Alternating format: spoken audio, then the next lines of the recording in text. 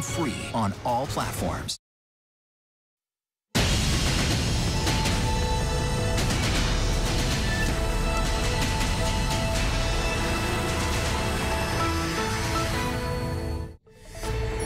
A frightening scene in the sky, sparks flying from a United flight that took off from Newark bound for Sao Paulo. The plane burning off fuel before an emergency landing. The hurricane threat, Bermuda bracing for Fiona's strike, with impacts expected up and down the East Coast as the tropics turn active. 5 systems now churning over the Atlantic, including one we are keeping a very close eye on. Backlash building as Vladimir Putin puts hundreds of thousands of Russian men on notice they may be headed to war. The protests challenging the Kremlin in the streets and the race by some Russians to get out by any means possible. We're joined by the former U.S. ambassador to Ukraine. Defending the planet, it may sound like a movie, but it's a real-life mission. An inside look at NASA's ambitious plan to fly a spacecraft into an asteroid nearly 7 million miles away. A test that could one day save us all. Really a zero-risk, high-reward test of our ability to defend our planet. The artist formerly known as Kanye West, Lindsay Davis, sitting down with Ye, one of the world's most well-known and at times controversial celebrities. A wide-ranging interview on social media, mental health, co-parenting with Kim Kardashian, and his big business in the world of fashion. Is that going to be affordable and accessible for people? Because I know some of your sneakers are thousands of dollars. I mean, if it's up to Meezy, Yeezy, it'd be freezy. You know what I mean? And it's Hispanic Heritage Month as we talk to one influencer using TikTok to debunk Latino and Caribbean stereotypes. How he's using the power of that social media platform to tell the full story and celebrate all that his culture has to offer. And good evening, I'm Phil Lipoff. Lindsay Davis is on assignment, but we will have more of her exclusive interview with Ye coming up later on in the show. Thanks for streaming with us tonight. We're going to begin with that monster hurricane barreling toward Bermuda and the tropics now suddenly active as we officially begin fall. Fiona has sustained winds of 130 miles per hour, and the outer bands have now reached the island nation, whose residents are bracing for what will be a long night ahead. Earlier today, boarding up stores in downtown Hamilton with the wind already howling. About 360 miles away, a sea drone on the ocean's surface capturing 50-foot waves. Hurricane hunters inside the eye of the storm, and Fiona's effects are already moving parallel to the East Coast with high surf and rip currents, threats into the weekend. Forecasters say after a quiet summer, the tropics are certainly heating up. ABC's senior meteorologist Rob Marciano is in Bermuda tracking Fiona and what could be the next hurricane, something people from Florida to the Gulf Coast need to keep an eye on. Tonight, with Fiona's outer bands moving in, Bermuda is boarding up. Officials here sounding the alarm. We want residents to please take this storm seriously. Locals grabbing essentials while there's still time. Power crews assembled and ready. This is the time where Bermudans depend on us, and we will rise and make sure that they are protected and that they get turned on as soon as possible.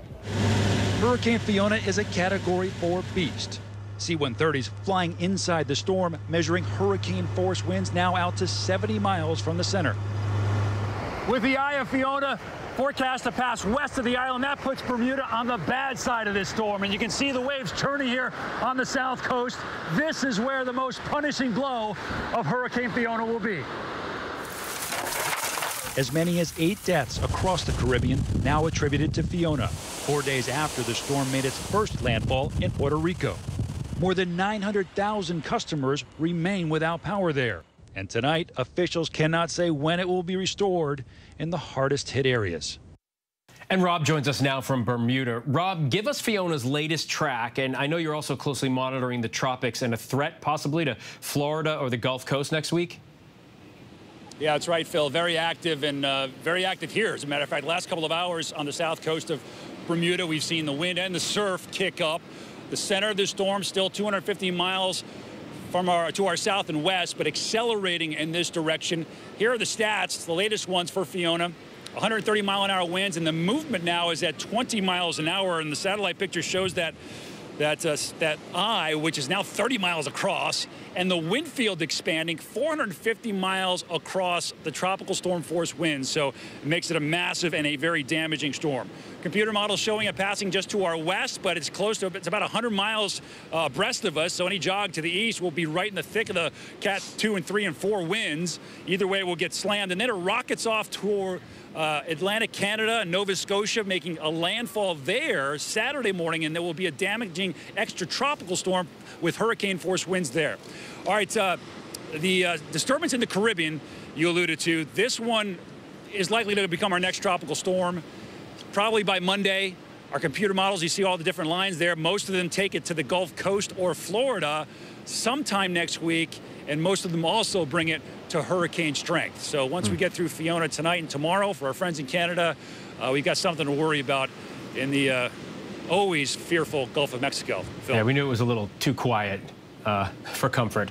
Rob, outside of the tropics, when people on the East Coast wake up tomorrow, word is it will be clear that summer is over. All right, so it's all connected. Yeah, it's going to be cold tomorrow. That is a deep trough of cold air that's diving into the northeast. That's actually what's steering Fiona and will probably block the next storm and keep it towards the Gulf of Mexico as opposed to turning it out to sea. So it's involved, and you're going to feel it if you live in the northeast tomorrow. Look at some of these wind chills. This is the coldest air of the season. Feel like a 40 or so in Boston, Scranton. On the way to the office, it'll feel like the upper 30s. So the puffy coats are coming out, Phil, as we head now getting closer to October and the first day of fall. Fall begins tonight. Good thing I never really put mine away. All right, Rob, thanks so much. Now to the war in Ukraine, and the backlash is building as Russia's Vladimir Putin tells hundreds of thousands of men there they may soon be headed to war. Some Russians are bravely protesting in the streets, others just racing to get out. ABC's Tom Sophie Burridge in Ukraine. Tonight, the backlash in Russia as Putin moves to conscript men into the army to fight in Ukraine. Protesters shouting, "No war." And this man screaming, "I won't die for Putin," before being led away.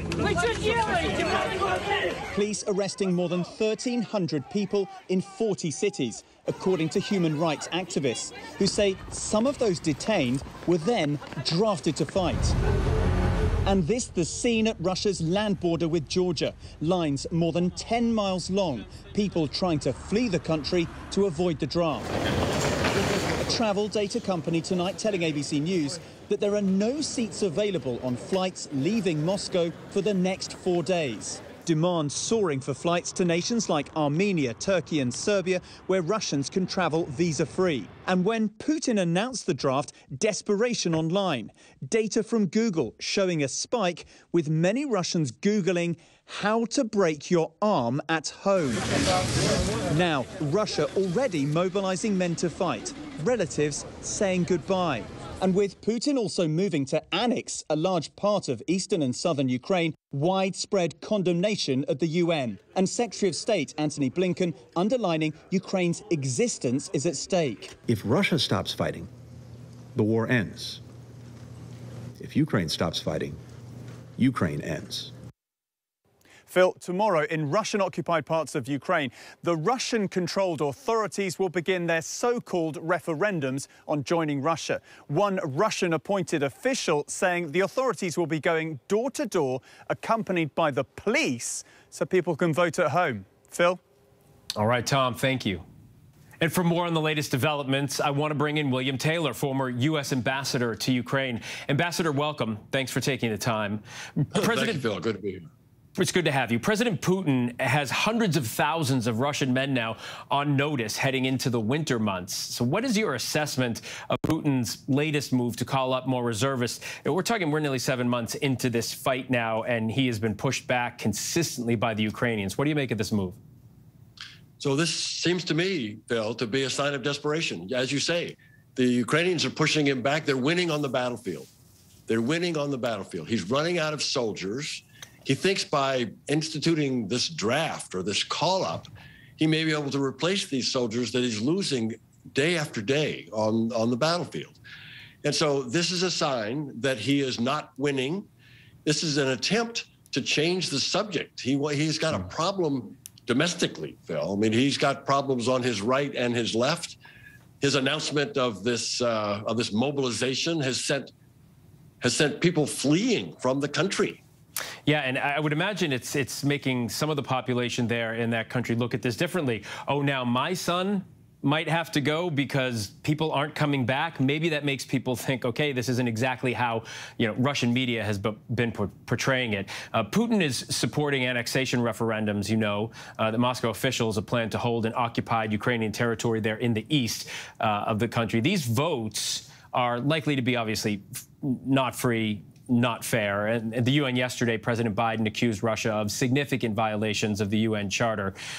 Talk about the significance of these referendums, because you can say they're not free and fair, but there's a price to pay here for a lot of people.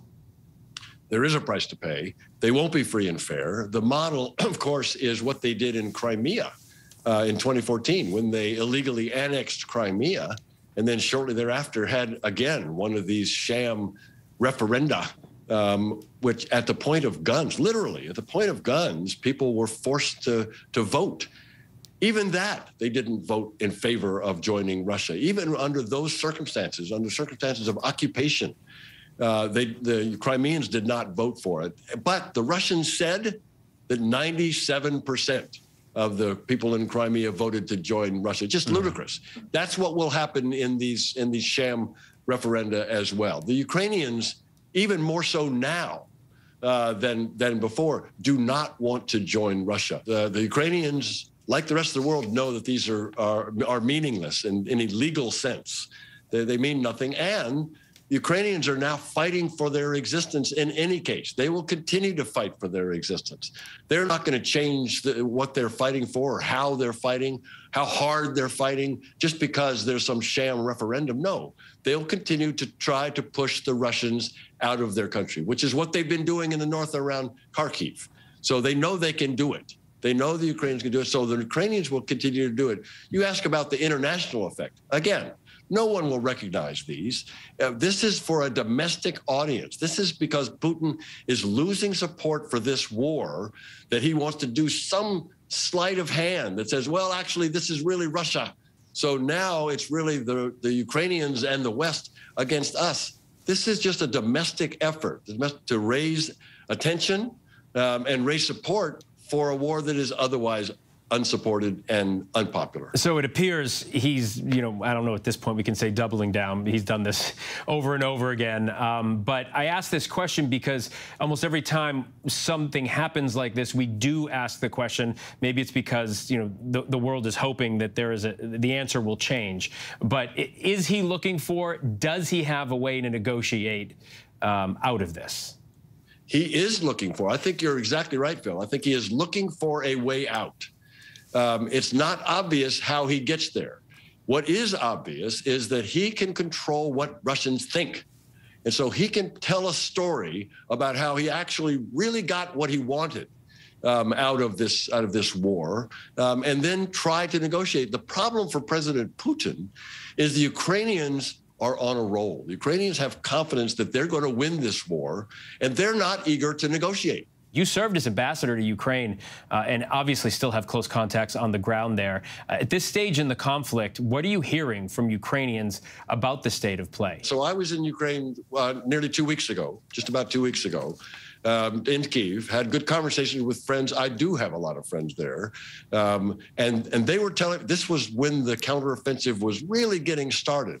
And they were very elated. They were ecstatic at the sign of this kind of success, military success. So they are very high. Their morale is high. They are absolutely convinced they are going to win.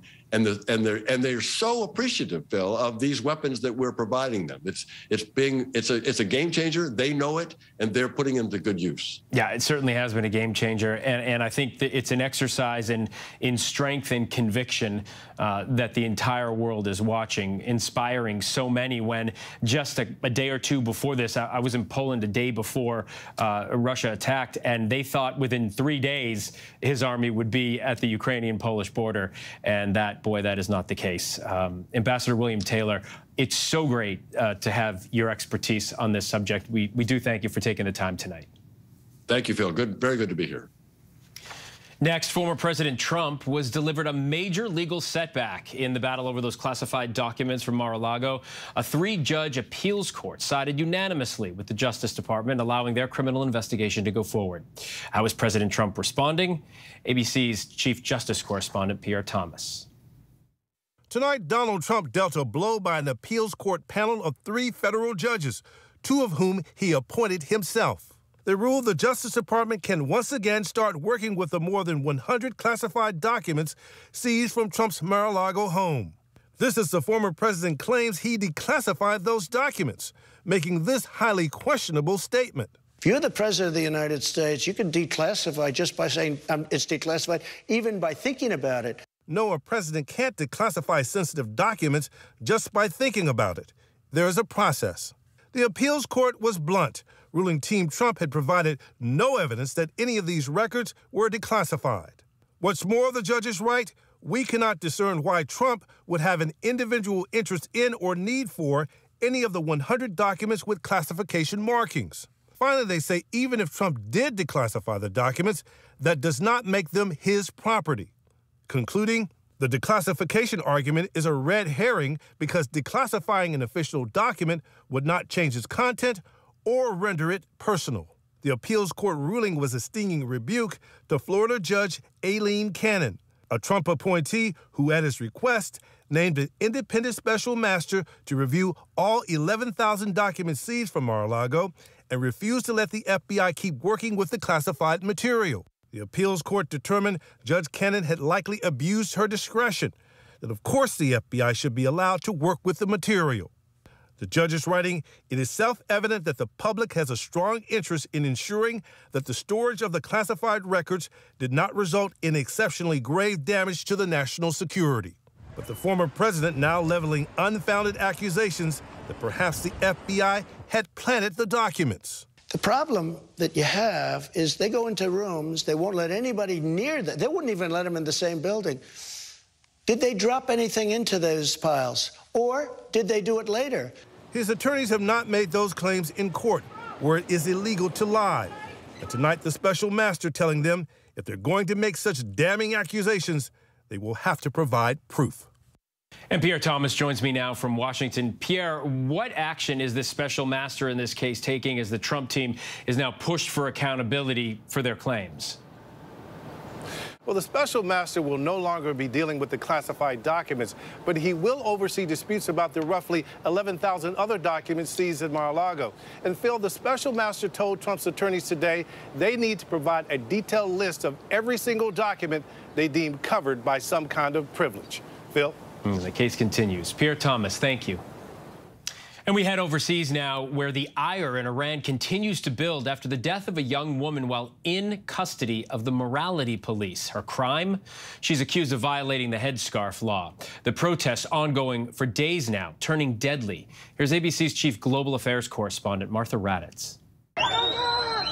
Tonight, protests raging across Iran over the suspicious death of 22-year-old Mahsa Amini while in police custody. Amini arrested last week by Iran's so-called morality police, who say that she was wearing her headscarf improperly. She reportedly collapsed and fell into a coma at a detention center and was later pronounced dead at a local hospital. Iranian authorities denying accusations that Amini suffered blows to the head during her arrest, saying it was a heart ailment that killed her. But her family disputes that claim, as do the thousands of Iranian women taking to the streets. Videos filmed by demonstrators show women burning their headscarves or hijabs and cutting their hair. Clashes between police and protesters turning deadly. At least 17 have been killed. President Biden addressing the protests on the world stage. We stand with the brave citizens and the brave women of Iran who right now are demonstrating to secure their basic rights. The administration going further, saying the morality police are responsible for Amini's death, imposing sanctions on them as well as several senior leaders, quote, for abuse and violence against Iranian women and the violation of the rights of peaceful Iranian protesters. Today, the ultra-conservative president of Iran, Ibrahim Raisi, in New York, pressed by ABC News on the killing of Amini. What are you afraid the world is going to see? Saying he has assured her family that the incident is being investigated, adding that deaths in police custody are not unique to Iran. And Martha Raddatz joins us now. Martha, you have made a number of trips to Iran over the years, speaking to women there on the ground. In fact, you were just there in February. We've seen protests now for 6 straight days. How significant do you think this is? You know, Phil, it really is significant. A senior State Department official called the protests really extraordinary. And I have noticed in the past few years, women really testing the limits with those headscarves, pushing them back further. But Iranian authorities do not put up with protests, so I really do believe this could get bloodier in the coming days. Phil. All right, Martha Raddatz, thank you. Conspiracy theorist Alex Jones took the stand today at his defamation trial. Jones is trying now to limit what he has to pay for promoting the lie that the 2012 Sandy Hook school shooting did not happen. Jones has been found liable in 2 similar lawsuits, and one last month. One of the trials ordered him to pay $50 million in damages to the parents of one of the children killed. Jones got combative in court today. Joining me now for more is Aaron Katersky, who's been following all of this. Aaron, thanks so much for taking us through this. Let's start by, what is this case? What has happened? This is the damages phase of a defamation trial. Alex Jones has said for years that the Sandy Hook school shooting not only didn't happen, he said it was a government-staged hoax because the government wanted to take away your guns. And parents were crisis actors. The parents were crisis actors, and it was all staged. And he was able to profit off of it by selling products to his audience that was, you know, eating all of this up. And the judge had already found him liable for defamation by default. And now the question is, how much does he have to pay for it? All right, and so that's where we are in this case right now. And today it got pretty contentious. Let's take a look first. Why don't you show a little respect? Objection, Judge. I think that you get what you give in this court. Objection. You have families in this courtroom here that lost children, sisters, wives, moms. Is this a struggle session? Are we in China? I've already said I'm sorry hundreds of times, and I'm done saying I'm sorry. All right. When I first saw that, and he said, I'm done saying sorry, I first thought that was for the audience, his audience, that maybe he looked to his audience too weak, that he said he was sorry because he'd gone with this for so many years. Why do that at that point? In fact, the judge also thought he was being a bit performative in some of the answers, and she admonished him to say, you're not performing for the media, for your audience, you're testifying. This is, you got to follow the script here. But Jones, I think, may have been bothered by some of the questions the plaintiff's attorney was asking. Like? He was saying that bringing back this notion that Jones had called the parents actors, played a clip of one of the parents giving a tearful interview about the loss of his 6-year-old daughter. Robbie Parker was sitting right there in the courtroom, one of 8 families now suing Jones for defamation. And the plaintiff's attorney pointed right to Robbie Parker and said, he's real, isn't he? And there's Alex Jones that says, yeah. And you know, do you want to apologize? And that's when he just sort of erupted and said, I'm done apologizing. And when you heard the plaintiff's attorney say, do we need to show some respect here? Yeah. That's when Jones just continued with this struggle session. Not sure that helps. Yes, struggle session for the parents. I'm not sure that helps his cause. What else stood out to you in court today? I think there were a couple of other moments where the plaintiff's attorney was trying to help the jury understand that Jones was just deliberate in what he was doing and that he was making a ton of money. He kept asking, you know, how much did you make today? How much did you make yesterday? Asking for all of the profits to show that this is really, in the plaintiff's opinion, a bottomless pit of money, and the jury is free to award whatever they want. And at one point, Jones denied knowing how much InfoWars was making on a daily basis, and the plaintiff's attorney was quite incredulous. All right. Well, $50 million in one case, and we'll see what happens in this one. Aaron Katersky, thank you so much. Thanks, Phil. And when we come back, the coach of the Boston Celtics in trouble tonight for an alleged consensual relationship with a staff member. We're going to have the latest for you. Plus, Lindsay's conversation with Ye. She asks him about so much, including his take on social media. And so social media, you feel, is that more hurtful or beneficial to you? That's one of my favorite questions this interview. You'll hear the answer, but up next, critical NASA mission that one day could save the world. It's the stuff out of movies, especially if it works. Next. This is ABC News Live. The crush of families here in Poland. At refugee centers. In Putin's Russia. On the ground in Ukraine. Close to the front line. Here at the White House. Destructive Cat 4 storm. Here along I-5. Boston is in the bullseye. Let's go. We made it. ABC News Live, America's #1 streaming news. Anytime, anywhere. Streaming 24/7, straight to you for free. Thank you for making ABC News Live America's #1 streaming news. Bring them on. If only there was a place in the morning to start my day. With a smile, somewhere to help me get in the know. A place as spectacular as, well, me. I think we might know a place, right, guys? Bring your friends. Oh, wait, there is. Good morning, America. GMA, 7A, every day. Boom, boom, boom. Good morning, Michael. Good morning, Robin. Good morning, America. How are you? Boom. Now that's how you start your day, people. All right, here we go. You ready? Let's do it. Yes, it's the show America wants and America needs right now. This is What Would You Do? Let's go. How are you?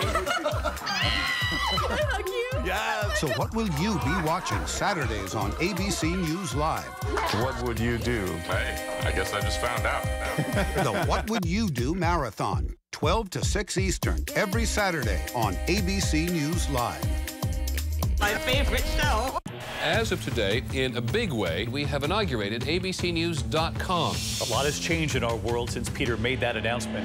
But what hasn't changed is the commitment to groundbreaking reporting and innovation at abcnews.com. And here's to everything ahead. This is ABC News Live Prime. Thanks so much for streaming with us. Live reporting, breaking news, exclusives, award-winning, powerful, eye-opening. ABC News Live Prime with Lindsay Davis. Streaming weeknights. Right now, with so much at stake, Sunday mornings, this is the place. Taking on the tough questions with straightforward reporting. Thank you for making ABC's This Week with George the #1 Sunday morning news show versus the competition. Welcome to This Week.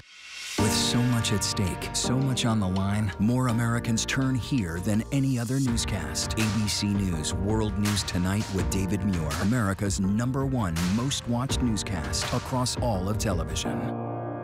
It was an extraordinary story. A computer salesman was supposed to report to prison to begin a 17-year sentence. They let him turn himself into jail with no escort. No one thought he would run. How do you evade capture for 25 years? How do you do that? Now, join the search, following the U.S. Marshals as they uncover new leads in a global manhunt. Can you help catch this fugitive? Have you seen this man? Have you seen this man? Have you seen this man? Listen and join the all-new hunt wherever you get your podcasts. Welcome back. A chaotic scene on an American Airlines flight from Mexico to Los Angeles. A passenger arrested for allegedly punching a flight attendant. Video showing him hitting the crew member in the back of the head. The airline has now banned him from future flights.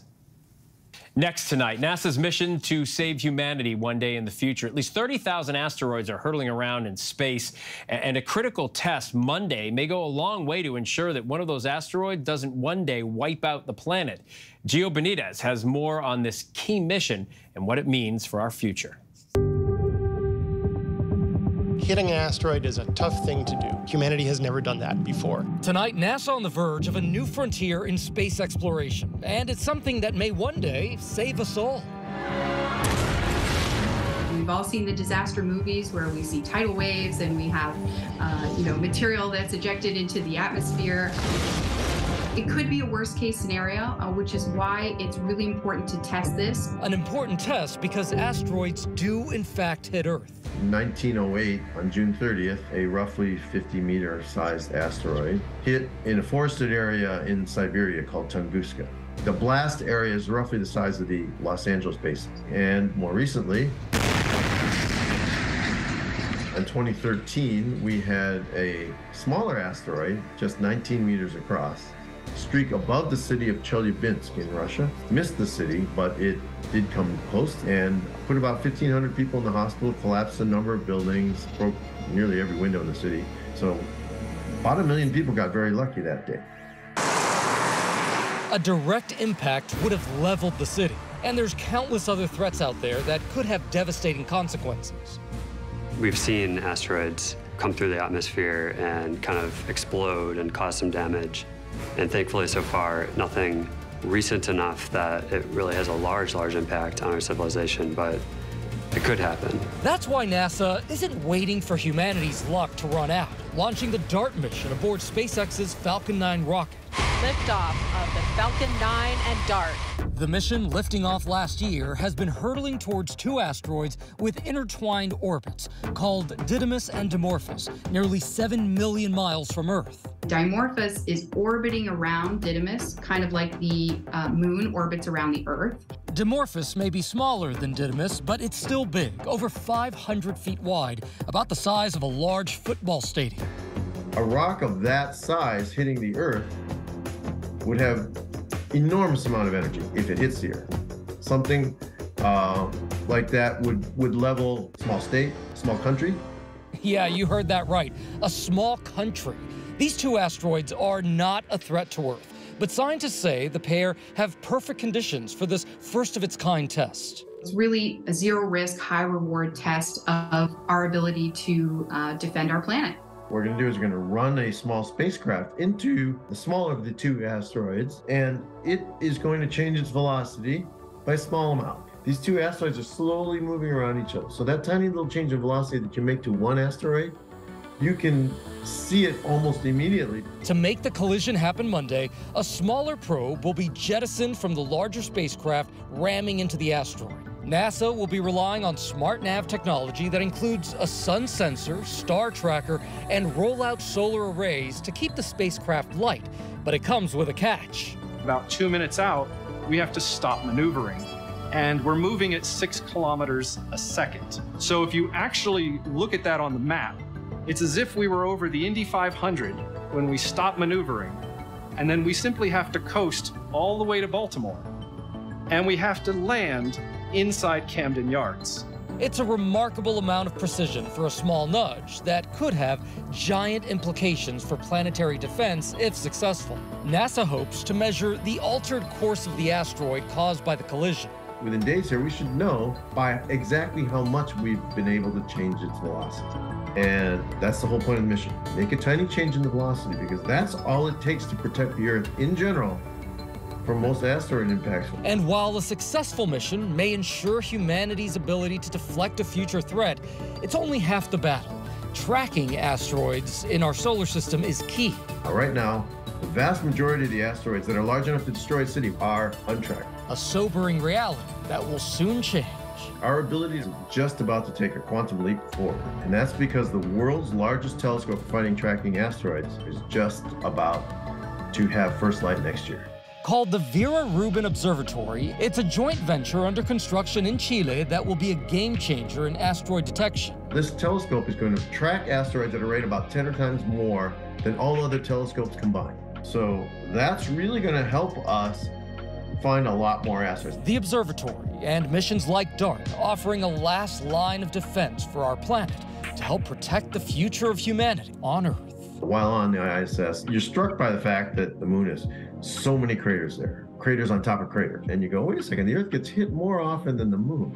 From this point forward, if it happens while we're here, that's not bad luck anymore.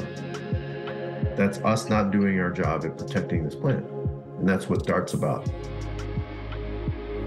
Amazing. Our thanks to Gio Benitez for that. And still ahead here on Prime, he went on the run just before being sentenced for bribing officials with cash, parties, and gifts in a $35 billion scheme, where authorities just caught up with Fat Leonard. And how do unborn babies feel about the food you eat? See the reactions recorded inside the womb. They can create an eyesore in front yards, even enter your home. But do you know just how many ants there are on Earth? We take a look at ant population by the numbers. But first, our tweet of the day, the Power Rangers reminding us all that it is the first day of fall.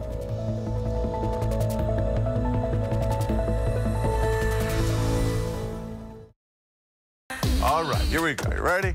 Let's do it. Yes, it's the show America wants and America needs right now. This is What Would You Do? Let's go. How are you? Yeah. So what will you be watching Saturdays on ABC News Live? What would you do? Hey, I guess I just found out. The What Would You Do Marathon, 12 to 6 Eastern, every Saturday on ABC News Live. My favorite show. This is ABC News Live. The crush of families here in Poland. At refugee centers. In Putin's Russia. On the ground in Ukraine. Close to the front line. Here at the White House. Destructive Cat 4 storm. Here along I-5. Boston is in the bullseye. Let's go. We made it. ABC News Live, America's #1 streaming news. Anytime, anywhere. Streaming 24/7, straight to you for free. Thank you for making ABC News Live America's #1 streaming news. America is being poisoned with fentanyl, and we don't even know it. Just heard my wife screaming. She told me they had just died. 50 to 100 times more potent than morphine. Keep breathing, come on. It's poison. It's pure poison. A few grains of salt worth of fentanyl will kill you. Just my agency has seized enough to kill the entire country. ABC News Live presents Poisoned, America's Fentanyl Crisis. The powerful series, streaming free on ABC News Live. Bring them on. If only there was a place in the morning to start my day. With a smile, somewhere to help me get in the know. A place as spectacular as, well, me. I think we might know a place, right, guys? Bring your friends. Oh, wait, there is. Good morning, America. GMA, 7A, every day. Boom, boom, boom. Good morning, Michael. Good morning, Robin. Good morning, America. How are you? Boom. Now that's how you start your day, people. Welcome back. If it really is a bug's life, a new global research project is evidence that ants are living large, very large. Ants now by the numbers. A group of scientists in Hong Kong released a paper this week that calculated 20 quadrillion ants now colonizing the planet. That number is 20, followed by a staggering 15 zeros. With world's human population expected to reach 8 billion this November, that's about 12.5 million ants per person. You look to the heavens for another comparison. It's estimated our galaxy has about 100 billion stars. That's an eye-popping number, but it's nothing really compared to the army of ants. The total mass of all those ants adds up to about 12 megatons of dry carbon, more than all wild birds and mammals combined, and reportedly the equivalent weight of 2 pyramids of Giza. So what on earth can top that? Well, water is about it. According to a 2019 survey by NOAA, there's enough water in the world to fill 352 quintillion 1-gallon jugs. And while pesky to homeowners, scientists say ants do important work like aerating soil and helping dead forests decompose. And with some insect populations threatened, they plan to turn their attention now to make sure this bug's life is not. And we still have a lot to get to here on Prime. He's been called a creative genius for his music and fashion, also criticized for some of his actions. Kanye West telling us about his current passions and what he says ended his deals with Adidas and Gap. And we're joined by one TikToker who is using the platform to make sure the Hispanic and Latino communities learn more about their own culture. But first, a look at our top trending stories on abcnews.com.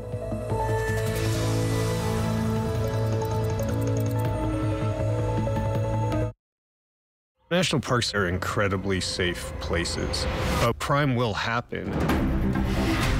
Hey, Mama. My wife is fallen. She's in really critical condition. At that time, I thought it was just a tragic accident. There's still a lot of questions we need to ask. There were small things that didn't totally add up.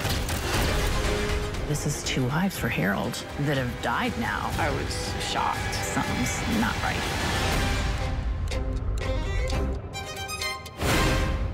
Admit it. These days, what you need to know seems to change just about every day.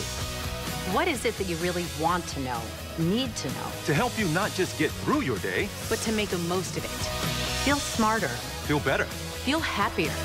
Well, how about a third hour of Good Morning America? GMA 3, what you need to know. Now streaming on ABC News Live. It's all about you. I know what happened, and I'm not guilty. Why the fascination with criminal trials?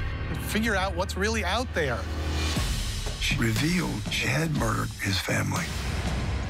I know in my heart that he did this. It's the time of suspicion. The ending's really tough. You don't know whether truth is going to be difficult to find unless you try to find it.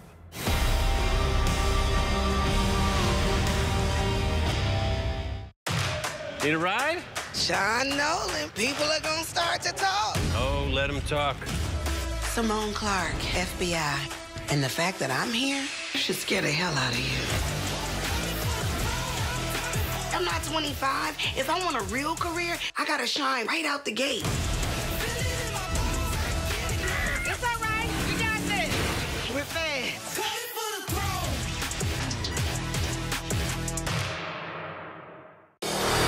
America's #1 news, ABC News.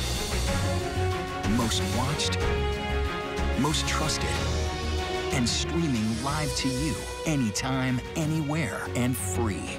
This is ABC News Live, America's #1 streaming news, free to you 24/7. Watch America's #1 news whenever you want it, wherever you are, anytime. ABC News Live, streaming live and free on all platforms.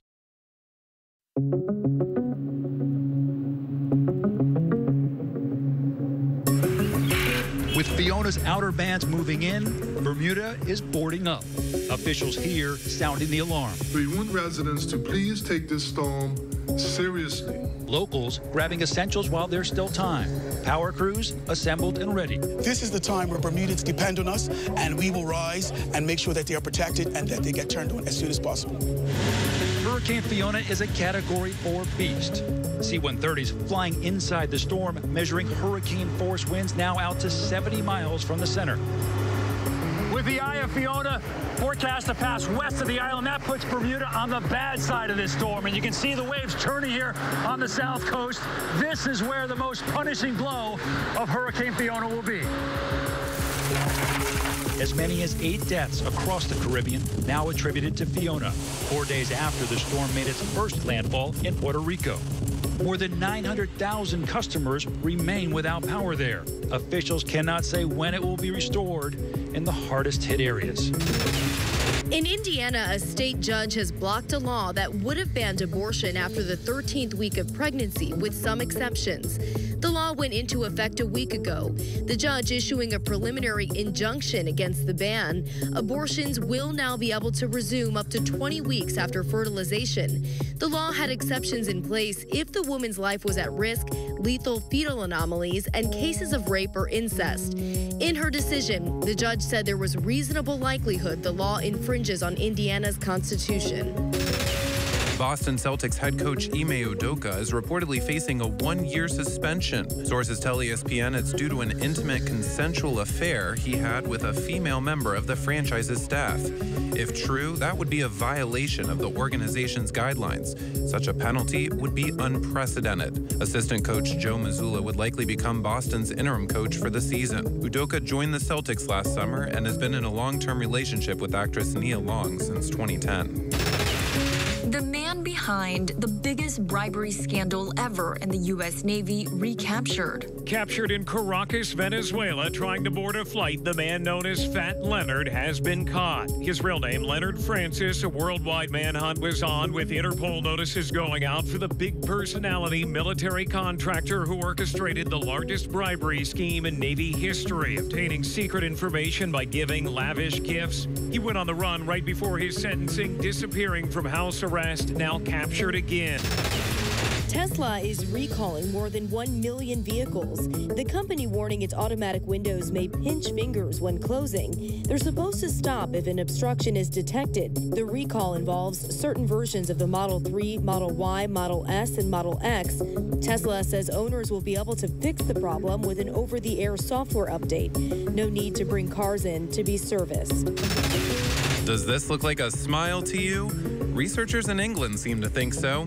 Apparently, this is the face one fetus made after the mother ate carrots. And this is the not-so-happy face the fetus made after the expectant mother ate kale. The 4D scan's part of a study from Durham University, which examined the fetuses of 100 women who were between 32 to 36 weeks pregnant. The study's lead researcher concludes those two faces prove fetal reactions to flavors in the womb, and that a healthy diet can be an acquired taste. Last week, Ye claimed that he never read a book, but based on his conversation with our Lindsay Davis, he's at least read parts of the Bible. Ye, formerly known as Kanye West, doesn't give many interviews, but he recently sat down for more than an hour with Lindsay, where he talked about everything from co-parenting with Kim Kardashian, his brand battles, the private school he opened, and his future in politics. Lights, flashlights, spotlights, strobe lights, street lights. The spotlight has followed the artist formerly known as Kanye West for nearly 20 years, at times illuminating him as one of the greatest creatives of all time. But the light of scrutiny also shines just as brightly, with many critical of his occasional outbursts on social media. And so social media, you feel, is that more hurtful or beneficial to you?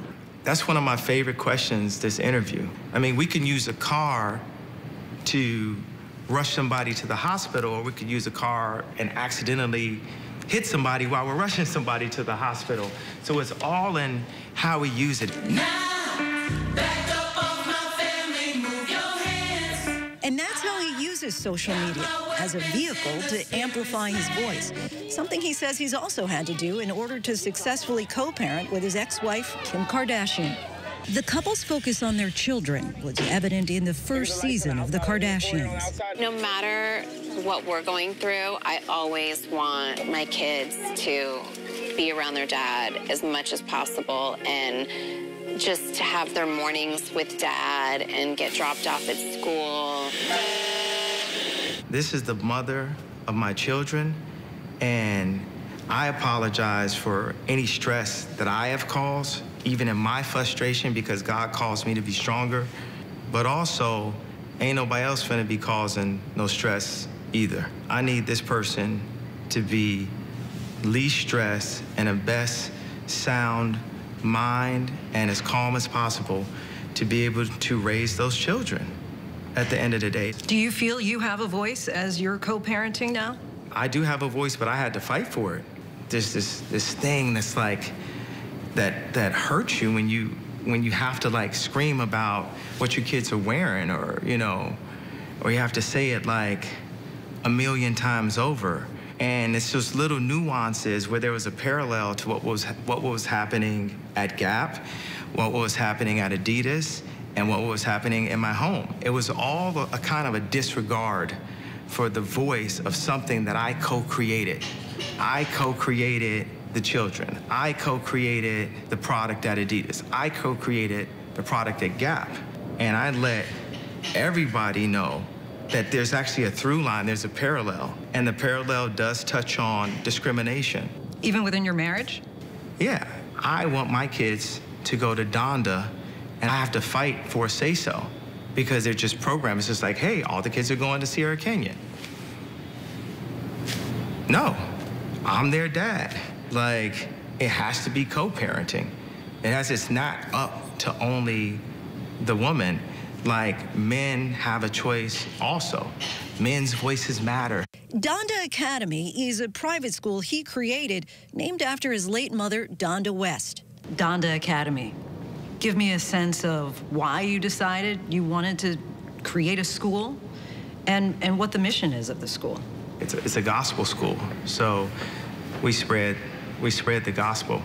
The kids sing gospel, and to build a school that gives kids practical tools that they need in a world post the iPhone being created. And that would be farming, going from seed to community, engineering for shelters, like just learning practical skills like carpentry, like stuff that they don't teach as much. Ye considers himself a visionary, not just in music or education, but in the world of fashion, recently turning to Twitter to post the termination of his Yeezy brand collaboration with Gap as he remains in an ongoing legal battle with Adidas to receive full ownership of his line. The Gap provided a statement to ABC News tonight saying in part, "We are confident we have been in compliance with the terms of our agreement since the outset, and we will continue to work amicably to unwind it. Above all, we wish Ye well." You did use social media to show all the restrictions that Adidas and Gap have put on you. So how do you move forward now in the fashion industry when they're saying you can't even not only show Yeezy products, but anything bearing that likeness? Oh, we got some new lawyers. We really had to level up and really show them who's the new boss in town, that I'm the boss of me. I'm no longer just the man riding the top of the polo horse. I'm not just the mascot in the middle of games, getting the crowd hyped up saying, hey, wear this, do this, but, just learn, financial engineering, learn how to really run a company. I had this New Year's resolution that I was only going to talk to people who listen to me. He now plans to sell the Yeezy brand directly to consumers, something he argued about with radio host Sway back in 2013. Or why don't you empower yourself and don't need them and do it yourself? How, Sway? Take a few steps back to go. You ain't got the answers, man. You ain't got the answers. You ain't got the answers. This one's going to get me in trouble, all right? So Sway, almost 10 years ago, said, man, why don't you do it on your own? Was he right? You know what? I will go ahead and say Sway had the answer. I know people are gonna be like, no. And Ye, who ran for president in 2020, says his days in politics are not over. Do you have future political aspirations? Yes, absolutely. The aspirations, that time wasn't in God's time. I'm sure there's lives that were saved. I'm sure God had me fall on the sword and say, this is not the time. But, he's a redeemer. Fascinating, and be sure to tune in for much more of Lindsay's conversation with Ye later on Hulu. Now we turn to our weekly segment, TikTok, where we take a closer look at the story behind the sensation. We are celebrating Hispanic Heritage Month at ABC News Live Prime. Our next guest has made a name for himself by debunking stereotypes and unpacking the truth about Latino and Caribbean history, even when it comes to the simplest of things like what to call a favorite fruit. Let's take a look. What's a quenepa? That fruit basically has a variety of names called throughout the Caribbean and South America, but mostly in the Caribbean, they all stem from the same thing. So I know in Jamaica, they call it guinep. In Haiti, they call it kenep.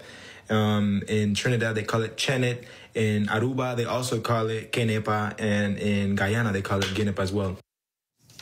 Joining us now is Senor Edison Lopez. Edison, great to have you here. We really do appreciate you taking the time tonight. Thank you for having me. You are known for regularly honoring the unique history, culture, and accomplishments of the Hispanic and Latino community. What inspired you to use TikTok to share the facts about Hispanic heritage? Well, I started using TikTok back in 2019 when I was in high school. It was still like a pretty new app. I saw all the kids were on there. And so I said, let me give it a try. And then next thing you know, a few months later, I made one Puerto Rico video and it blew up. And then here I am now. Many people may not realize this, and I do want to get into how you collect your facts and everything, but during the colonial period, about 15 times as many slaves were taken to Latin America than the United States. You really prioritize educating people about the influence that African indigenous ancestors played in modern-day Latino culture. What made you realize how important it was to open people's eyes to the richness of their own culture with, say, a stat like that?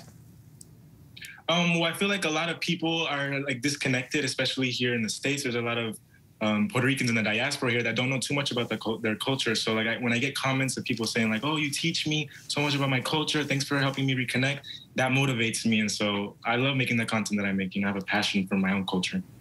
Is that what you set out to do? Did you set out to educate and teach when you started this? No, I took it as like a kind of like a joke. I would just have fun on it, but then like having a following like gave me the passion to like want to educate people. I always loved my culture and stuff, but I never thought I had it in me to teach others. Was there a specific moment? Was there something someone said to you on TikTok? When did you realize that, hey, I could use this platform for good? I could teach people things they need to know. Usually people's comments, but like also like out in public, where people will come up to me and be like, oh my God, thank you so much. They'll thank me for like teaching. And I'm like, what? Why are you thanking me? Like, to me, it's, I don't know, I'm doing it for fun. And then people recognize that and appreciate that from me. And I just think that's crazy. I never thought. It's crazy. It's wonderful. And, you know, as a journalist, we do a lot of research. We compile facts. I wanted to ask you, how much time do you spend researching and compiling before you put out one of these videos in order to make sure your audience walks away with this real knowledge? Well, usually my videos are like 1 minute to 2 minutes long, but like the hours that are put into like the editing of these videos, right? Yeah, I take like 2 to 3 hours, not only like doing my research, watching documentaries, researching articles on the internet, but like adding the songs. I'm really like detailed about like the music that's played when it comes in, the sound effects, the images that slide in. It takes a lot of time. Absolutely, and it's worth it. Just watching you is so much fun too. I think that's part of it. You deliver it in a fun way. Your videos also touch on cultural cuisines that are central to Latino life, like empanadas and pastelitos. Tell us a little bit about what those dishes mean to Latino culture. So my favorite Hispanic food are empanadas. Each country has like their own variety of making them. Like they're all called empanadas, but each country has their own way of making it. So I started a series on making an empanada, one empanada from each country in Latin America. I haven't finished it yet, but I have to get back on my game. How many empanadas is that going to be? Oh, well, there's like what, 21, 22 countries in Latin America. So I think I barely have 10. So all right. A lot more. Halfway through, you got your work cut out for you. Curious, what are some of the ways that you would like to see people recognize, honor Hispanic Heritage Month, not only in this month, but throughout the year?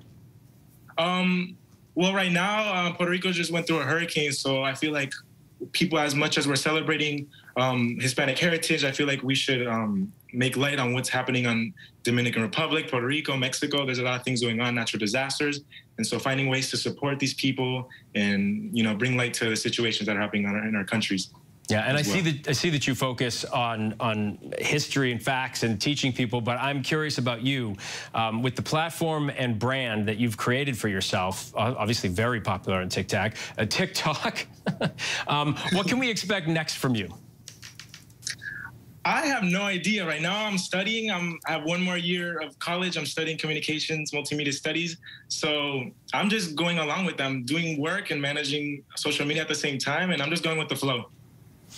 All right. Well, the flow seems to be working for you. You can learn more helpful Hispanic heritage facts by watching his videos under the handle Senor Edison. Thank you. And before we go tonight, the image of the day, an aerial photo showing thousands of primary school students taking part in a calligraphy competition on a playground in Jiangsu province in China. That's our show for this hour. Stay with ABC News Live for more context and analysis of the day's top stories. I'm Phil Lipoff. Thanks for streaming with us.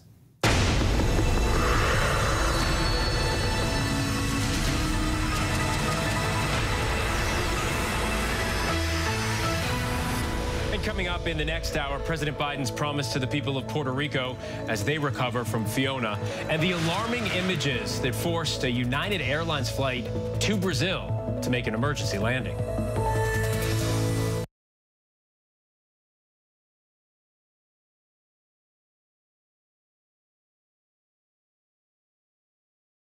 With so much at stake, so much on the line, more Americans turn here than any place else. ABC News World News Tonight with David Muir, America's #1 most watched newscast, now streaming on ABC News Live. Elizabeth Holmes found guilty on 4 counts of fraud, facing the possibility of decades in prison. Now, we take you inside the courtroom and behind the scenes. The Dropout, Elizabeth Holmes on Trial. Listen wherever you get your podcasts. National parks are incredibly safe places. A crime will happen. Hey, Mama. My wife has fallen. She's in really critical condition. At that time, I thought it was just a tragic accident. There's still a lot of questions we need to ask. There were small things that didn't totally add up. This is 2 lives for Harold that have died now. I was shocked. Something's not right.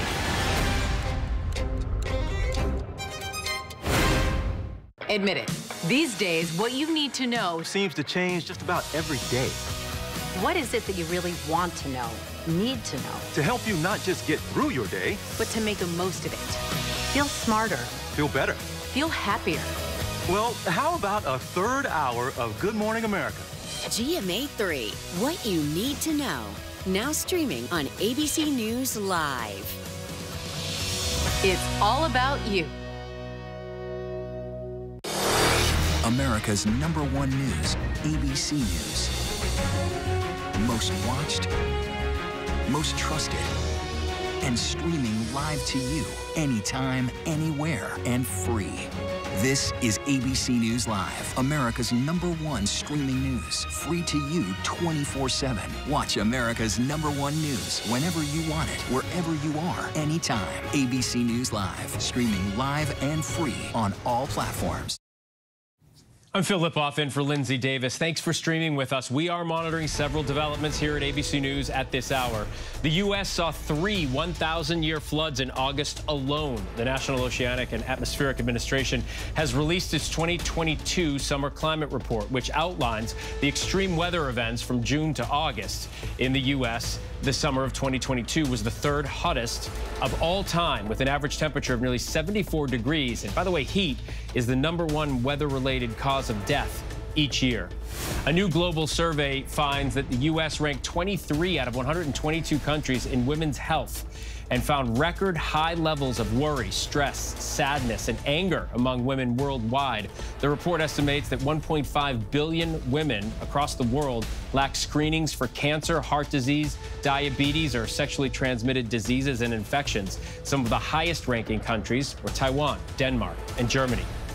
President Biden announcing the federal government will cover 100% of the costs related to the Hurricane Fiona cleanup for the next month, and highlighted the trauma the Puerto Rican people are experiencing as they endure yet another major storm so soon after Hurricane Maria. Although the president did not say whether he has any plans to visit Puerto Rico himself, he did say he instructed his FEMA administrator to go in person to coordinate the aid. And we continue monitoring Hurricane Fiona as well. The monster storm expected to blast by Bermuda tonight before tracking toward Nova Scotia this weekend, creating rip currents up and down the East Coast. Behind Fiona, several tropical systems now churning over the Atlantic, including one that may pose a threat to the Gulf Coast. ABC's senior meteorologist Rob Marciano has the latest for us from Bermuda. Tonight, with Fiona's outer bands moving in, Bermuda is boarding up. Officials here sounding the alarm. We want residents to please take this storm seriously. Locals grabbing essentials while there's still time. Power crews assembled and ready. This is the time where Bermudans depend on us, and we will rise and make sure that they are protected and that they get turned on as soon as possible. Hurricane Fiona is a Category 4 beast. C-130s flying inside the storm, measuring hurricane force winds now out to 70 miles from the center. With the eye of Fiona forecast to pass west of the island, that puts Bermuda on the bad side of this storm. And you can see the waves churning here on the south coast. This is where the most punishing blow of Hurricane Fiona will be. As many as 8 deaths across the Caribbean now attributed to Fiona, 4 days after the storm made its first landfall in Puerto Rico. More than 900,000 customers remain without power there. And tonight, officials cannot say when it will be restored in the hardest hit areas. And Rob joins us now from Bermuda. Rob, give us Fiona's latest track. And I know you're also closely monitoring the tropics and a threat possibly to Florida or the Gulf Coast next week. Yeah, that's right, Phil. Very active and very active here. As a matter of fact, last couple of hours on the south coast of Bermuda, we've seen the wind and the surf kick up. The center of the storm still 250 miles from to our south and west, but accelerating in this direction. Here are the stats, the latest ones for Fiona. 130-mile-an-hour winds, and the movement now is at 20 miles an hour, and the satellite picture shows that that eye, which is now 30 miles across, and the wind field expanding 450 miles across the tropical storm force winds. So it makes it a massive and a very damaging storm. Computer models showing it passing just to our west, but it's close to, it's about 100 miles abreast of us. So any jog to the east will be right in the thick of the Cat 2 and 3 and 4 winds. Either way, it will get slammed. And then it rockets off toward Atlantic Canada and Nova Scotia, making a landfall there Saturday morning, and there will be a damaging extratropical storm with hurricane force winds there. All right, the disturbance in the Caribbean you alluded to, this one is likely to become our next tropical storm. Probably by Monday. Our computer models, you see all the different lines there. Most of them take it to the Gulf Coast or Florida sometime next week, and most of them also bring it to hurricane strength. So once we get through Fiona tonight and tomorrow, for our friends in Canada, we've got something to worry about in the always fearful Gulf of Mexico. Phil. Yeah, we knew it was a little too quiet for comfort. Rob, outside of the tropics, when people on the East Coast wake up tomorrow, word is it will be clear that summer is over. All right, so it's all connected. Yeah, it's going to be cold tomorrow. That is a deep trough of cold air that's diving into the northeast. That's actually what's steering Fiona, and will probably block the next storm and keep it towards the Gulf of Mexico as opposed to turning it out to sea. So it's involved, and you're going to feel it if you live in the northeast tomorrow. Look at some of these wind chills. This is the coldest air of the season. Feel like a 40 or so in Boston, Scranton. On the way to the office, it'll feel like the upper 30s. So the puffy coats are coming out, Phil, as we head now getting closer to October and the first day of fall. Fall begins tonight. Good thing I never really put mine away. All right, Rob, thanks so much. Now to the war in Ukraine and Vladimir Putin under increasing pressure. The Russian president is calling up hundreds of thousands of reservists, a move that has prompted protests from some while others are just fleeing the country. Here's ABC's Tom Sufi-Burridge. Tonight, the backlash in Russia as Putin moves to conscript men into the army to fight in Ukraine. Protesters shouting, "No war." And this man screaming, "I won't die for Putin," before being led away. Police arresting more than 1,300 people in 40 cities, according to human rights activists, who say some of those detained were then drafted to fight. And this the scene at Russia's land border with Georgia. Lines more than 10 miles long, people trying to flee the country to avoid the draft.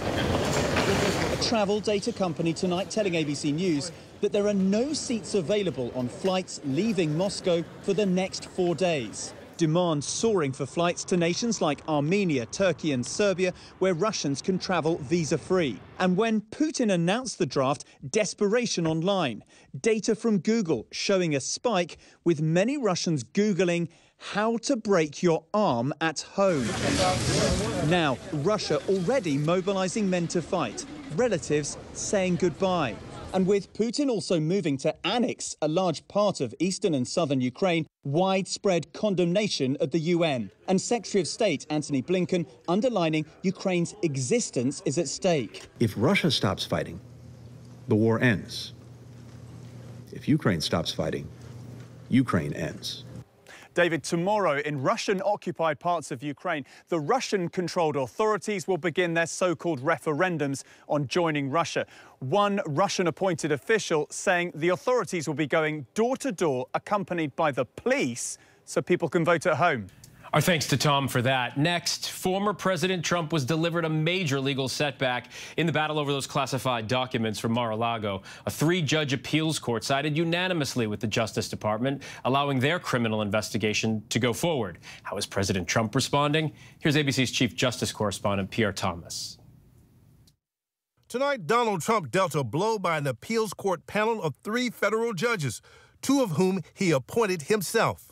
They ruled the Justice Department can once again start working with the more than 100 classified documents seized from Trump's Mar-a-Lago home. This as the former president claims he declassified those documents, making this highly questionable statement. If you're the president of the United States, you can declassify just by saying it's declassified, even by thinking about it. No, a president can't declassify sensitive documents just by thinking about it. There is a process. The appeals court was blunt, ruling Team Trump had provided no evidence that any of these records were declassified. What's more, the judge is right. we cannot discern why Trump would have an individual interest in or need for any of the 100 documents with classification markings. Finally, they say even if Trump did declassify the documents, that does not make them his property.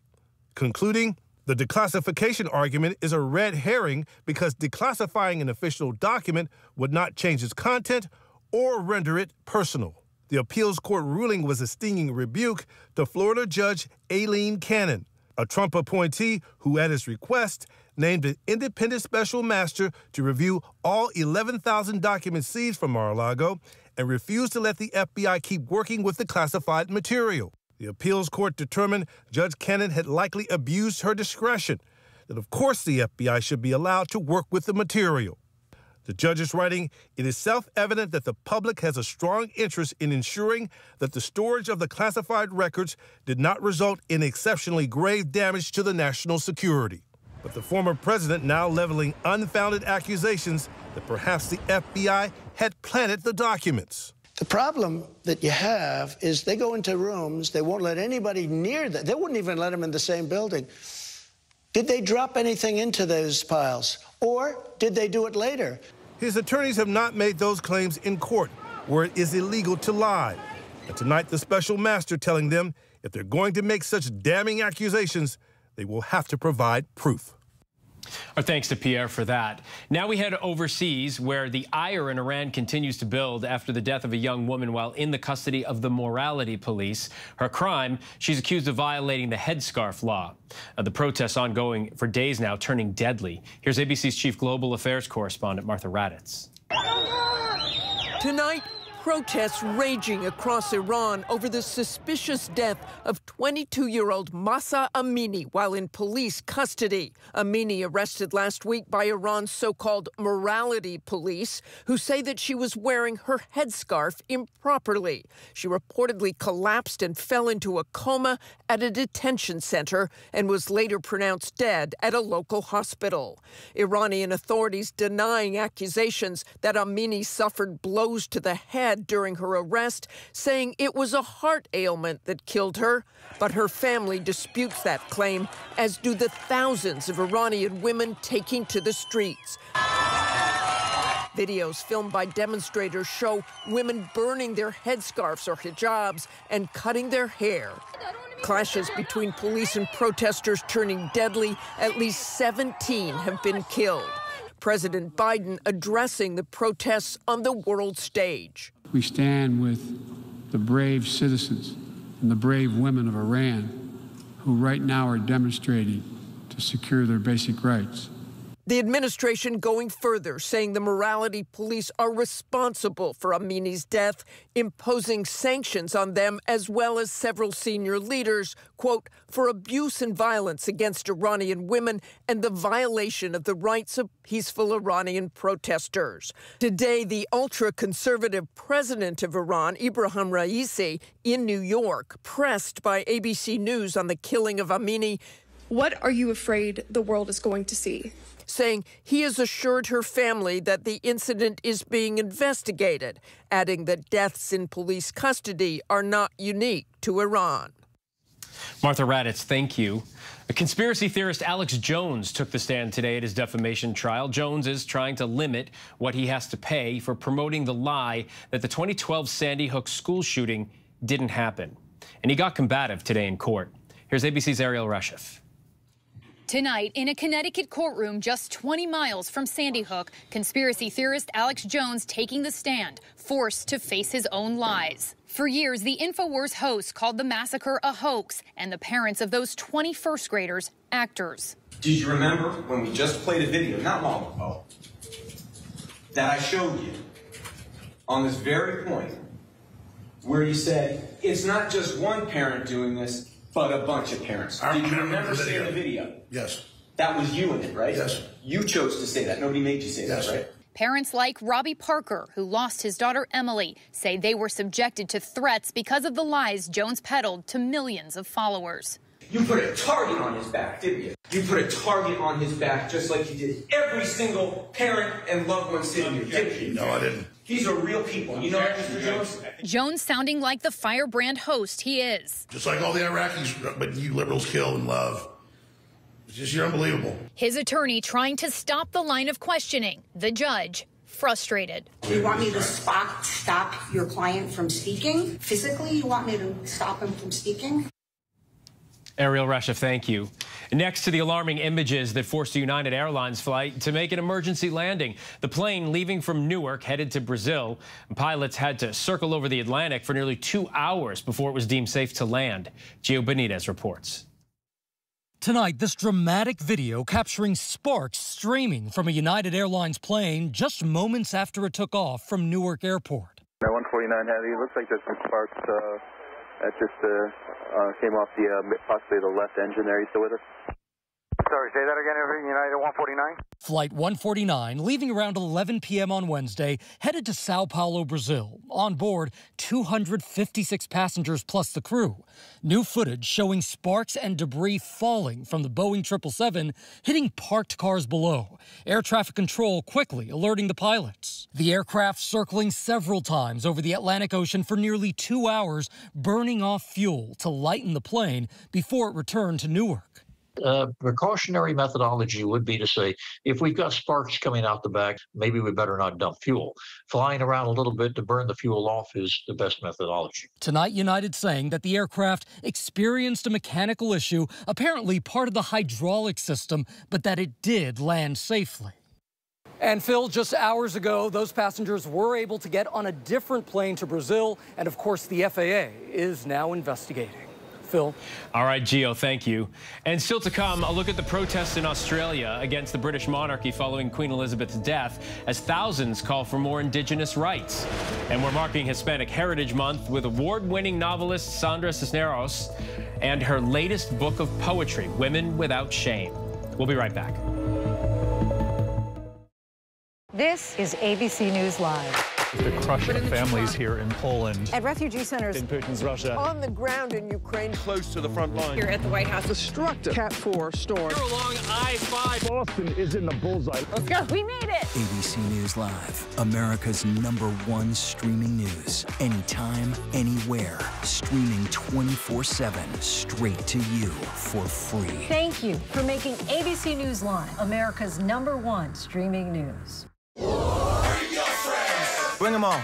If only there was a place in the morning to start my day. With a smile, somewhere to help me get in the know.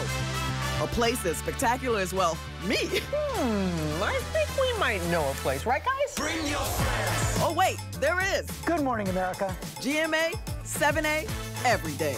Boom, boom, boom. Good morning, Michael. Good morning, Robin. Good morning, America. How are you? Boom. Now that's how you start your day, people. All right, here we go. You ready? Let's do it. Yes, it's the show America wants and America needs right now. This is What Would You Do? Let's go. How are you? How cute. Yeah. So what will you be watching Saturdays on ABC News Live? What would you do? Hey, I guess I just found out. The What Would You Do Marathon, 12 to 6 Eastern, every Saturday on ABC News Live. My favorite show. As of today, in a big way, we have inaugurated abcnews.com. A lot has changed in our world since Peter made that announcement. But what hasn't changed is the commitment to groundbreaking reporting and innovation at abcnews.com. And here's to everything ahead.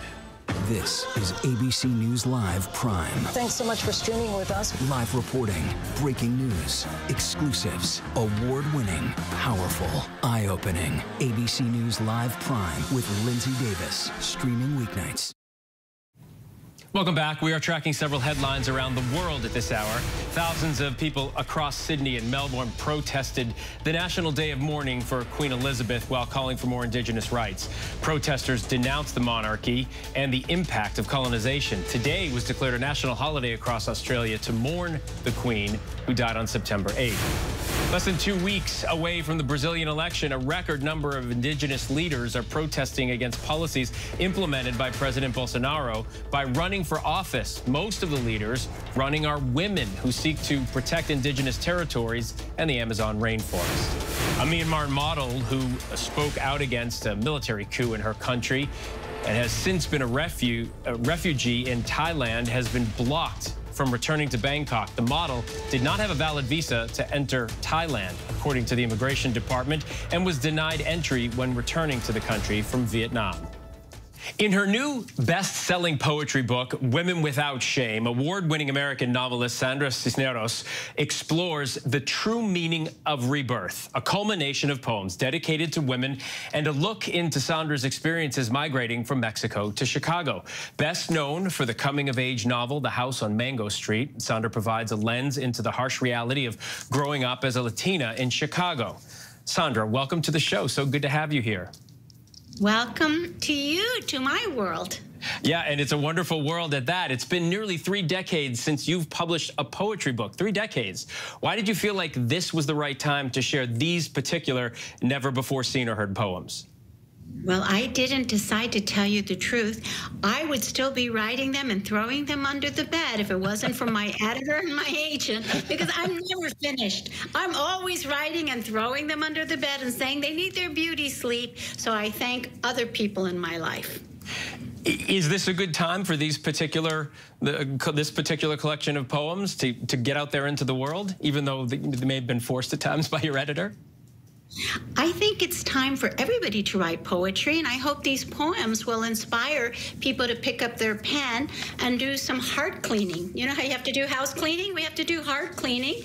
We're living in a time of a lot of sorrow because of the pandemic, a lot of polarities politically, a lot of frustration and depression and anger. That's all heart cleaning that needs to get done. If you're in some place where your emotions control you, you need to write poetry, because poetry is about transforming those demons before they demonize us. I knew it wouldn't be long before you said something that I had to write down. Heart cleaning. I like that. I like that a lot. This collection was. You just made that up right now? That's really impressive, which means your poetry is also amazing. The collection was also translated into Spanish. Talk to us a little bit about the importance of eliminating the language barrier to connect with another layer of your heritage, providing this guide for Latinas. I think it's important for everybody to learn another language, whether it's the language of your ancestors or not, because it helps you to see the world in another way. You know, when people translate or live between languages or have more than one language, you understand that the languages can't be translated like this. There are interstices between them where they don't intersect. Beautifully said. Death is often a sensitive topic for a lot of people, but you're bringing it to the forefront in this new book. In your poem, Instructions for My Funeral, we want to write this, get this down. You say, send no ashes north of the Rio Bravo on penalty of curse. I belong here under Mexican maguey beneath a carved mesquite bench that says ni modo. Spell my name with mezcal. Talk to us about the way you talk about death in a humorous way, when typically it's a conversation not only many people shy away from, many people are afraid to have. Yeah, I think in the United States, people are afraid of death, but those of us who come from indigenous cultures like Mexico or from India or China or other countries that have a great tradition of connecting with the deceased, you know, you prepare your whole life for that crossing and you're not afraid of it. And I think in the United States, we can learn from the spiritual first world. And I think Mexico is part of that spiritual first world that has integrated life with death, they celebrate it with Day of the Dead, and we walk alongside our dead daily. We send in a police and we send in guns, but we don't send in the heart workers. And that is what the artists are. They help us to transform our grief to light and understand the connection with the spirit world. So I think anytime there's a tragedy, we should be calling in, especially people from the spiritual first world. Just lastly, before we let you go, and I could talk to you for an hour and a half about all this, but before we let you go, what messages do you hope readers will take from this book? And it's a collection of poems, but what are the key messages? Well, people don't know much about poetry, and they were not taught poetry well because their teachers didn't understand poetry. So I hope they understand that poetry is something we all need to do daily, just like we need to get up and have your cup of coffee to clear your head. You need to clear your heart. I hope that they will grab a pen and write poetry, not to publish it or share it, but just to learn about themselves and to make themselves better human beings, to be able to confront whatever sorrows or joys they are suffering, especially right now with our hearts broken open because of the pandemic. Yeah, and so many other things that you mentioned, like Uvalde and El Paso. Sandra, so wonderful. Pleasure having you on the show today. Really do appreciate talking to you. Women Without Shame is out now wherever books are sold. And still to come, the young boy who's become a viral music sensation. You're going to want to see this. Stay with us. We'll be right back. Right now, with so much at stake, Sunday mornings, this is the place. Taking on all the tough questions, straightforward reporting, no spin, no hype, no bull. Thank you for making ABC's This Week with George Stephanopoulos the #1 Sunday morning news show versus the competition. Welcome to This Week. Take America's #1 news with you anywhere you go, anytime, free. Download the ABC News app now. Breaking news, exclusives, 24/7, there for you with one touch. The ABC News app. Download it now. This is ABC News Live Prime. Thanks so much for streaming with us. Live reporting, breaking news, exclusives, award-winning, powerful, eye-opening. ABC News Live Prime with Lindsay Davis, streaming weeknights. Ready for a little GMA-ish promo? Okay, here we go. GMA 7A every day with Robin, George, and Michael. That's how you start the day. Boom! America's #1 news, ABC News. Most watched, most trusted, and streaming live to you anytime, anywhere, and free. This is ABC News Live, America's #1 streaming news, free to you 24/7. Watch America's #1 news whenever you want it, wherever you are, anytime. ABC News Live, streaming live and free on all platforms. Finally tonight, nobody ever told one little boy from Colorado that he would be jamming till the break of dawn. He just sat down one day and did it. And now he's become not only a local celebrity, but a viral sensation. Danny New from our local station, Denver 7, has tonight's local lowdown. It's really not often that a 10-year-old can give keyboard lessons to himself. One day I was here watching the news when I heard him play something on, there's a small keyboard down the basement. So I grabbed my phone and went down there and I'm like, Jude, play that again. This was in February of last year when Jude, who has autism, made his father realize that his youngest son could basically hear anything and then figure out how to play it immediately. So you can imagine the reaction from his parents. The Lord is good. Especially for his father, who was a musician in his home country of Ghana before moving to America. I had that dream of being able to play for on a big stage, but I got here, I couldn't do that, so I'm like, okay, then I want the kids to do it. Jude was born with low oxygen levels and had to have heart surgery as a baby. He even needed a feeding tube in his stomach until he was 8. But Jude is a fighter and has thankfully mostly recovered now. As you can tell, it's kind of hard to break his spirit. Do you know you're doing that, or it just all comes out? Maybe it just all comes out.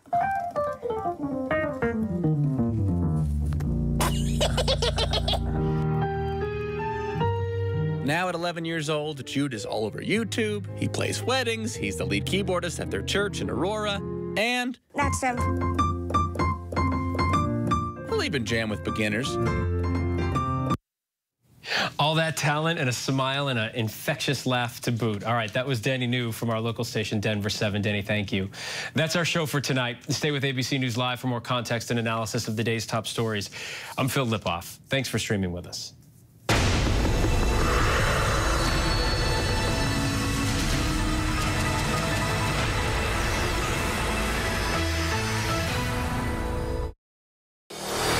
America's #1 news, ABC News. Most most watched, most trusted, and streaming live to you anytime, anywhere, and free.